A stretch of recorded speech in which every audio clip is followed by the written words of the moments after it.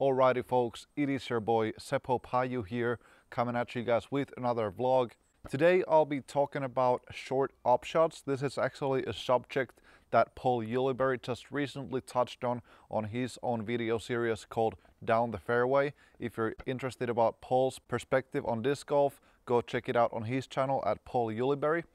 I had already decided on this subject before I realized that he did this, but I don't think it hurts for me to do on the same subject. So we're going to be talking about short upshots.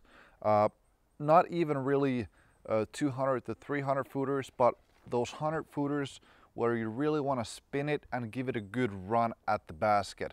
This is something that I used to be very good at when I was younger. Maybe it's because I didn't really care about my comeback putt or stuff like that, so I ran it more often than I recently have been doing. So I feel like I had become pretty weak in that part of the game. But recently, especially after the P Model S coming out, it's so much more glidey and straighter that I'm able to do that again, at least more better.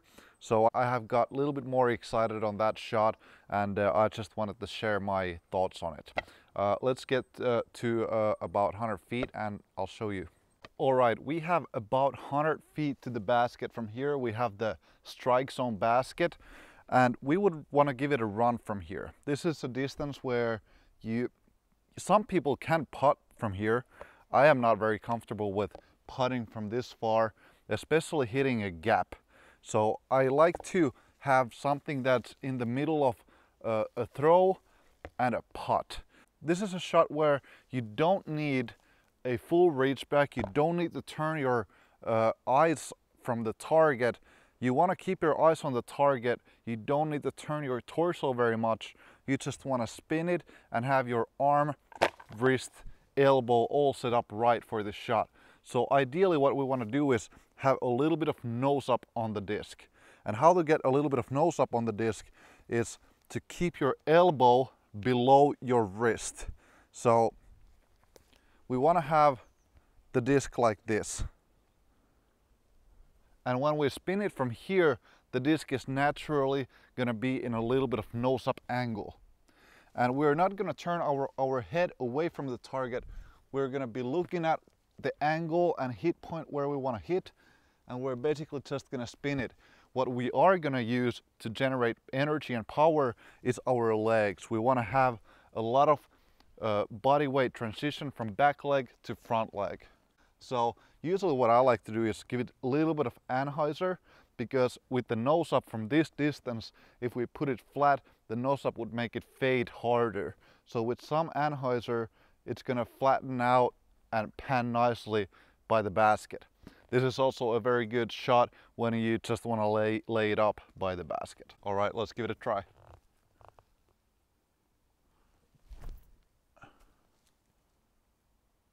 As you can see, the P Model S is extremely straight disc, and even from this distance I didn't really give that any anhyzer, and it still glided really straight and barely had any fade. It's so nice for these shots.